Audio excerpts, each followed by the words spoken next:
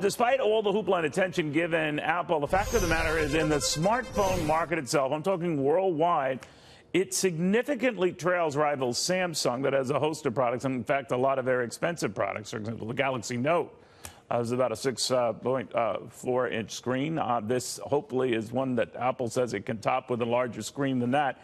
Having said all of that, there are a variety of Samsung Galaxy devices, the SS Plus, so there are a lot more of them, and they're in the hands in Asia where they're a lot more popular, which accounts for that worldwide market share. Now let's get the view from MarketWatch tech editor Jeremy Owens on whether that dynamic will change with these announcements today. What do you think, Jeremy? I don't think so. I think Apple is always going to be kind of a niche, high-end product, and that's why you see them continuing to step up that price. If the reports are true that that XS Max is going to start off at $1,100, that's a lot more revenue and profit for Apple. And even though they don't have the entire market to themselves, they are going to command most of the profit and most of the revenue because their phones are so much more expensive and have so much of a better margin.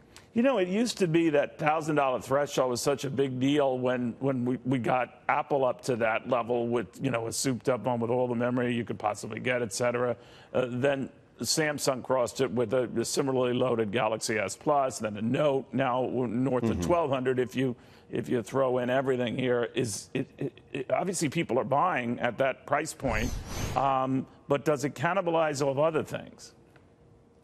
Well, I don't think so. I mean, if you have the entire lineup, then you can go ahead and say we've got something for everybody. Anybody who wants something can find a phone, right? So I don't think, Apple has not found a way to stop selling iPhones yet. You know, every time they have one of these events. In fact, they're all succeeding, right? You can make the argument that Samsung with its Galaxy offerings and some of these Google Pixel phones and the rest, there are a lot of them, and there are a lot of customers for them. Apple has this niche appeal here, but do you see anything changing in the dynamics that you've heard today? I mean, really the only thing I've seen changing over the last year or so is the rise of the Chinese manufacturers in Huawei and Xiaomi. And Huawei, in fact, looks like they have gone ahead of Apple in overall market share worldwide. So the question is if they're going to be able to battle them and Samsung at the same time, as well as all the others that are coming for it.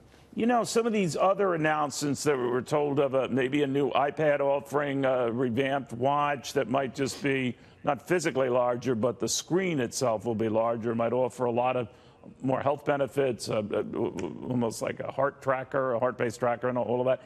Will that change the dynamics any? I don't know. We're going to have to see, because the Apple Watch, when they added solo cellular capabilities in the last version, that was supposed to be the big game changer that got this to be a more common consumer device. And we haven't seen that yet. And in fact, we've seen that the Series 1 Apple Watch may have outsold the Series 3 over the last quarter. So if that was the game changer, the game hasn't really been changed. So we'll see if they can do anything today to change that. You know, Jeremy, my problem with the Apple Watch is you have to constantly charge it.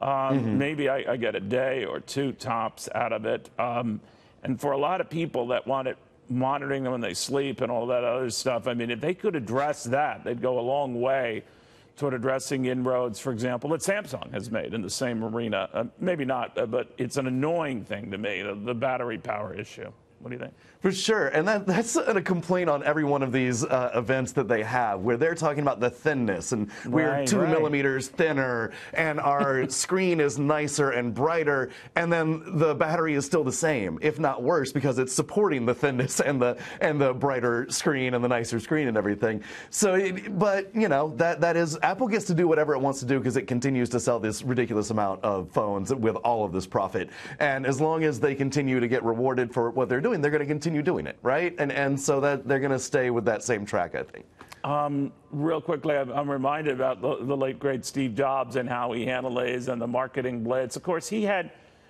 some products that didn't do well, at least in some of these others at big announcements that didn't fetch nearly the attention that later products did. But he made them vital purchases that you had to do for the sense of style, ease of use, whatever. Is it your sense that Apple still has a lock on that, or are others playing catch-up here? I think Apple has developed this ecosystem of products and software that is really hard to top.